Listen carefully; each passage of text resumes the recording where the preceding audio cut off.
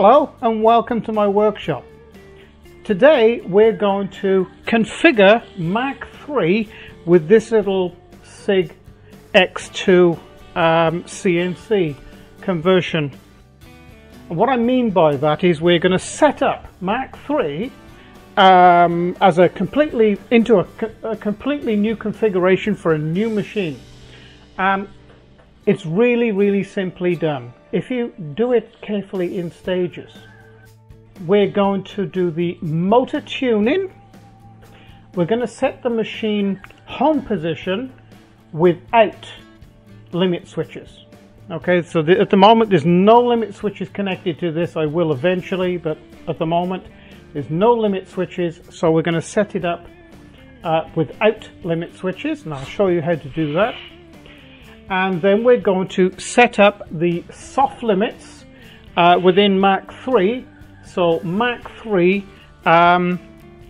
effectively limits the travel of this so it doesn't sort of bash into hard limits, or what is known as hard limits, which is the absolute end of travel, which isn't a very nice thing to do. By doing that, sometimes you can lose steps on your motor, and the, should we say, Mach3 can go out of synchronization with where the table is in relation to the cutter, even just slightly. So it's not really a very nice thing to do. So I always run on soft limits. Whether a CNC machine has limit switches or not, I always use soft limits. So Mach3 will look something like this. This is the opening screen when you open it. So you go into config and then go to ports and pins. Now your port on your computer might have a different address to this. This port here, 278, is normally the old type 25 pin printer port. I'm using a different port on my machine to suit the CAD for Mach3 that I have. Now then, motor outputs, in my particular case, the x-axis step and direction, so it's 4 and 5, y-axis 6 and 7, and z-axis 8 and 9. These are the pin numbers actually on the plug that plugs into the back of your computer, which relate to the connection on the board. I'll just get an old board. This is a typical Mach3 board, and these pin connections that they're referring to here, or I'm referring to, are these pin holes or connection holes in the board. And they start on the, you notice one side is longer than the other. So if I get something to point with, you might be able to see better. So this is pin number 1, and it goes 2, 3, 4, 5, and so on, all the way up to the top here, then comes down the other side. So pin number 4 here is this one here. So that's pin 4, pin 5, pin 6, pin 7, and so on. They coincide with the connection that the computer is communicating with. Okay, so here are the pin numbers here: 2, 3, 4, 5, 6, 7, 8, 9. There. So really, we're concerned with the first 9 pins normally. In my case, with the stepper motors, I'm using NEMA 23s.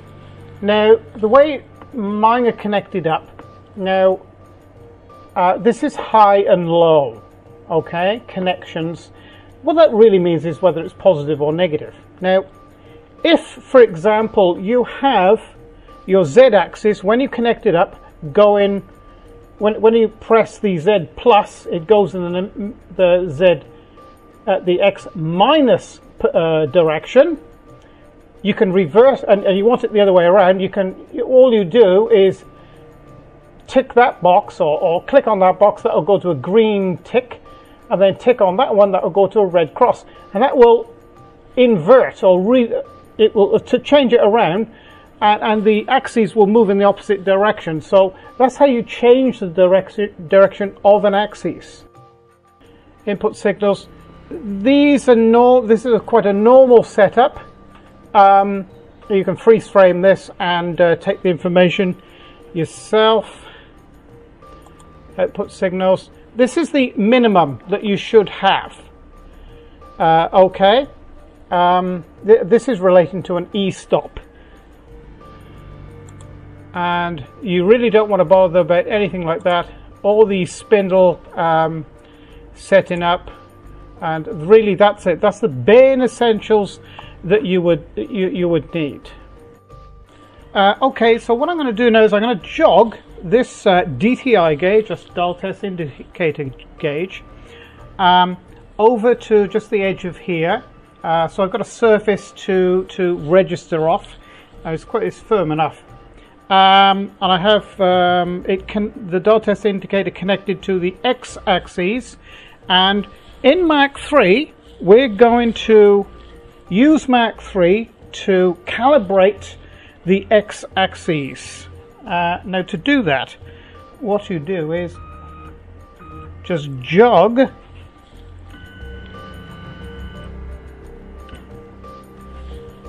to position. I'll just turn that around and zero it. You see, this is a very, very accurate device. You've only got to touch it. Each full revolution is 1 millimeter. Now what we do, we go into settings, and we come down to here and open up steps per. We're going to check the x-axis, press OK. I'm going to put 2 millimeter. I'm going to put 1 millimeter in here. Now when I press this, this should register. Let's just correct this. This should register 1 complete turn. Oh, actually that was 2. Exactly 2 complete turns. So it moved twice the amount. So in here, in this box, I'm going to say that moved. So it moved 2 millimeters, and I'm going to press OK. Now it's saying here, Mach3 has worked it out that the steps per, with these lead screws and these motors, for this machine to be absolutely perfect, should be 320 steps. And you say, accept that. And you OK it. Okay, so we can come out of that screen now and go back into config, check the motor tuning, and indeed it has altered. And what you can do then is, because all my lead screws are exactly the same, they're the same pitch, and I have the same type of motor on each one, so that means this figure here, steps per, is going to be the same for each axis, identical. Acceleration, I normally find 300 is absolutely fine. Velocity 1500, fine. You can play around with those if you like, but I normally find those fine for a standard type of machine. Okay, now we come to setting the home position of the machine. It's not really any great mystery to this. Okay, so what you need to do is take your axes to their as close as you dare to their limit, carefully. So we're a little bit faster than that, maybe.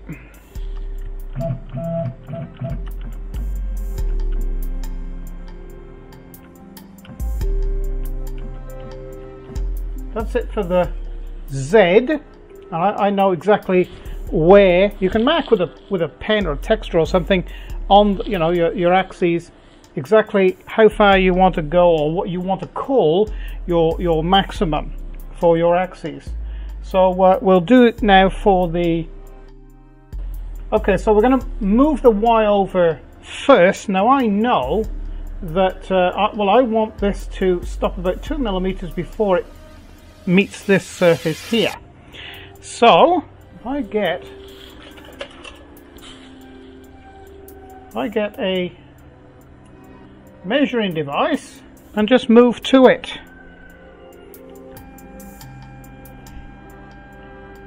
Very quietly, very quietly. So there you go, there's about 2 millimeters there. Now I want to call that my soft limit there. And I know on the other side here, I know I can allow the Y to travel 107 millimeters. Now that now I've got the Y at its, should we say, soft maximum. I'm going to move the X now into the perceivable, its soft maximum.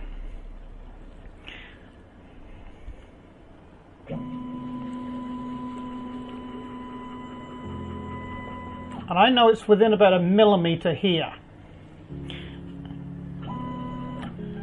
I can judge that one myself without being measured.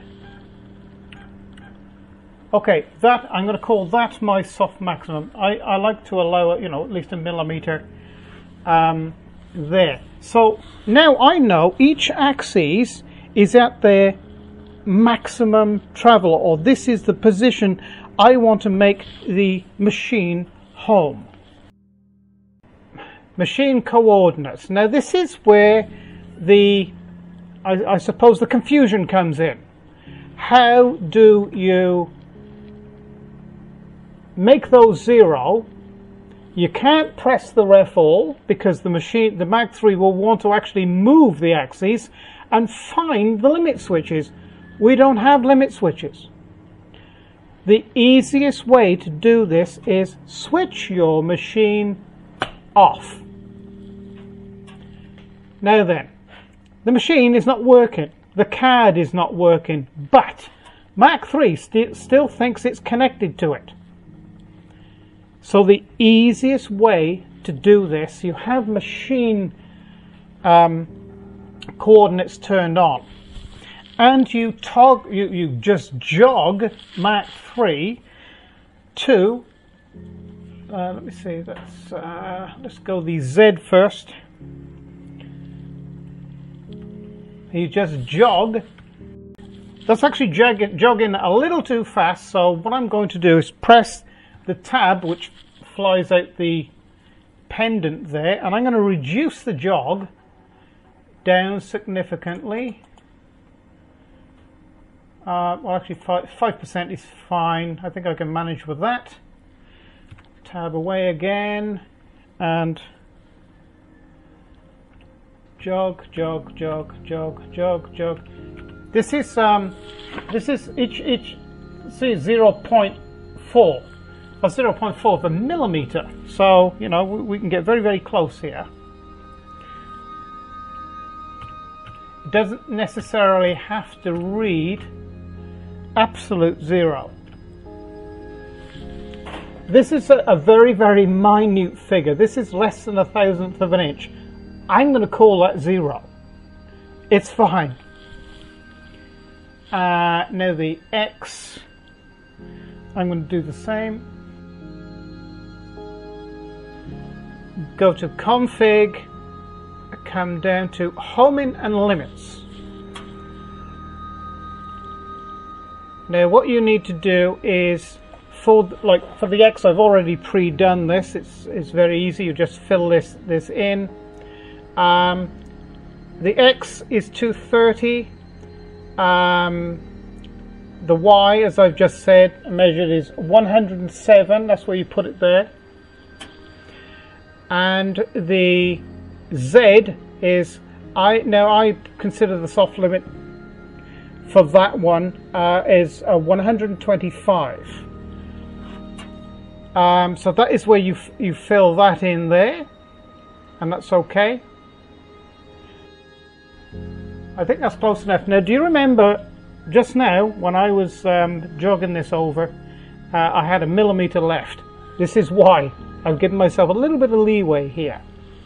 Okay, so what we need to do now, what I've actually done is, because of the configuration of my axes, I need to ensure that the Z is in a very, very slight minus reading, the Y is in a very slight plus reading, and the X is in a very slight minus reading as well, because it's the way, the configuration of my axes. And you can turn your soft limits on like that. So I have now taken the machine out of its limits then, and I am just going to put on fast feed by pressing shift, and I am going to take the, first of all, the Z up to its maximum, and the soft limits will shut it off as it reaches the boundary that we have set.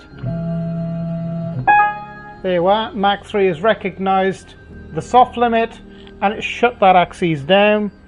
The same with the we'll do the Y, and the same with the X. There you go, same with the X, and there you go.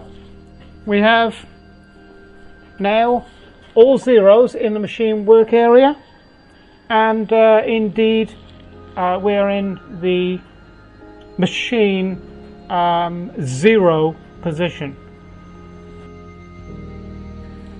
In fact, what I've actually done is I put a little V-bit carving tool in, and I've actually, on the soft limits, I've carved out the full area, or that, or should I say that the working footprint of this machine, and that's how big it is.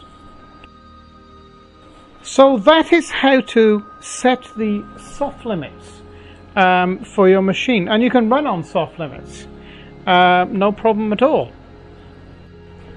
So I hope you've liked this short video today of setting up Mach3 in relation to a new CNC or a new version of CNC, just basic information, and the setting up of the machine coordinate, the easy way to do it in Mach3, and also setting up the soft limits to run your machine, and indeed setting up the motor tuning in Mach3, which you absolutely need to do first. I hope you've liked this video today. If you have, please press like and subscribe to my channel. That's pretty good. And come and have a look on my channel, see what else is there. You'll find CNC machines, CNC routers, wood turning, and 3D printing and shop jobs that I do around here. A lot of other types of interesting things that I do. So bye for now.